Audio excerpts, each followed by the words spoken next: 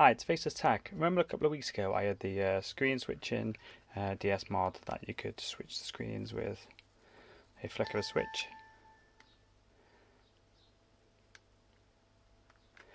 Well, I thought, that's it, it's all said and done.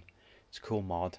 But then I was looking around and I mentioned I'd started doing some DS Lite macro faceplates in the kind of similar style that I'd done the DS Fat ones, the Gameboy XL ones, and I made one, uploaded the files, and then someone mentioned that they had printed it out, and then they just happened to mention that they had a DS Lite with a screen DS Lite that you could screen switch with a button, and I was quite embarrassed to the fact that I didn't actually know this mod existed, but then he pointed me to a video by Makho, probably butchering that, Makho, which basically, well, as far as I can tell, this is how I kind of worked it out, was it's a byproduct of the DS Lite video out mod. You kind of do the flash of the firmware, but you don't actually do any of the other mod to it, other than add the button. Because what it does, this is just me, the way I can see it, is that with the screen switching, the video out mod, you can press the three buttons. There's one to swap the screens, whichever one is video into the video out mode, because it only outputs the top screen to the thing, so it switches the screens. And then there's another button that does the picture-in-picture, and then there's another button that does like a contrast, where you can have both screens kind of like overlaid on top of each other. So what we're using here is basically one switch to switch the screens to the for the video out mod, but we've got no other screen connected.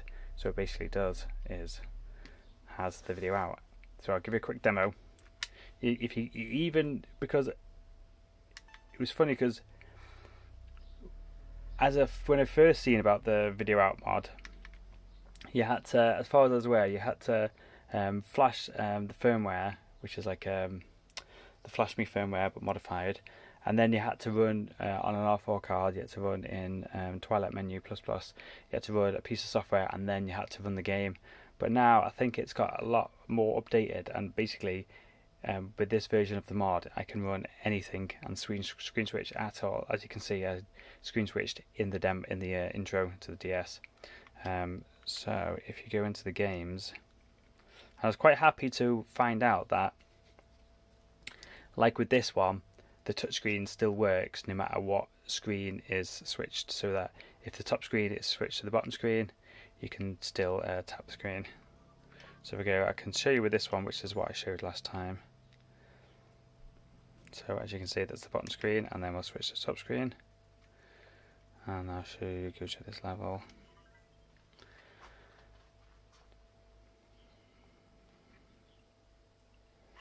And then, as you can see, if you screen switch, there's no item here, but I'll go over to,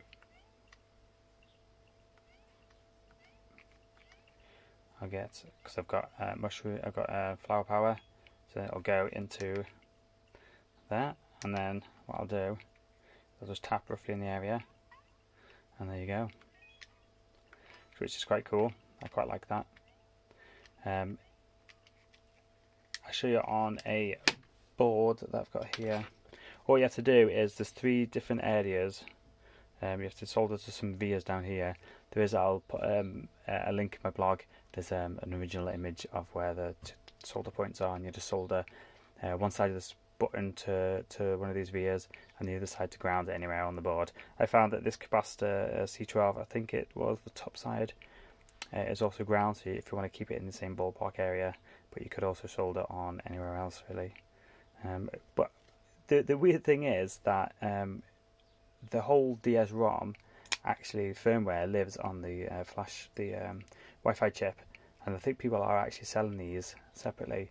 So if you're not really comfortable with, because it does take, there's a few bits of flashing, basically you do a Flash Me ROM, when the stealth, whatever the version 8 is, I'll put a link in my blog post to the exact one, because it's quite hard to get a hold of. You flash that, and then you have to dump the whole firmware, patch the firmware, but it's to patch the firmware, in the same way that you do an ISP mod on a ROM, and then you re-flash that with some other piece of software, and then that's it really. It's quite simple and easy to do, but it's just trying to get all these obscure different firmware, like, you know, Flash Me mods, because no one really uses the Flash Me mod anymore.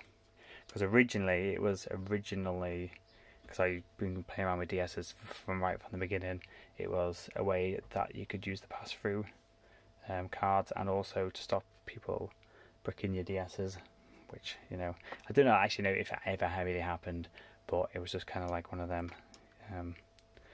precautions that people took.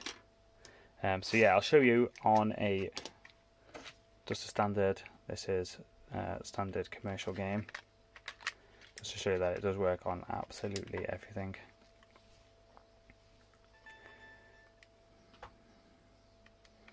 As you can see, this is an unmodified game, just a standard game, Splinter Cell.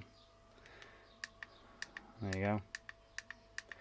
What I done with this was I basically double stick taped the switch to here, because there's a bit of a nice flat area, and it's quite close to where you'd want to run the wires. And then I just had modified one of my macro lenses, and just had, it's basically like a cutout, so it just flexes and it just presses the button. So it's kind of like, and then also, which means that everything is on I put the speaker on the back of the board down here, just double stick there, I double stick the switch on there, so everything is on the actual board, so you can just put it into the case, and it's quite a nice easy mod to do.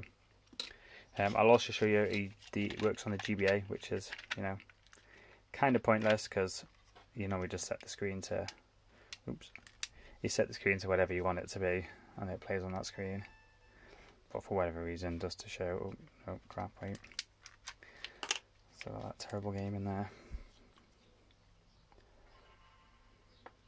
As you can see, for whatever reason you'd want to do this, I don't know, but, you know, just demonstrating that it actually works.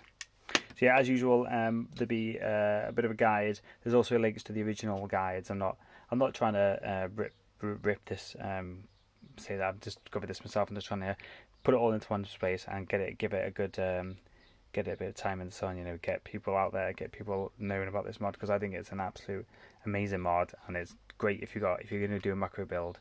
I would highly recommend you do this, because it just makes it a million times better. I know a lot of people do like the fat one, and it's got the nice switch mod as well. So I'm getting a bit of a collection here of weird and wonderful modded consoles. But yeah, as usual, thanks for watching. Happy hacking.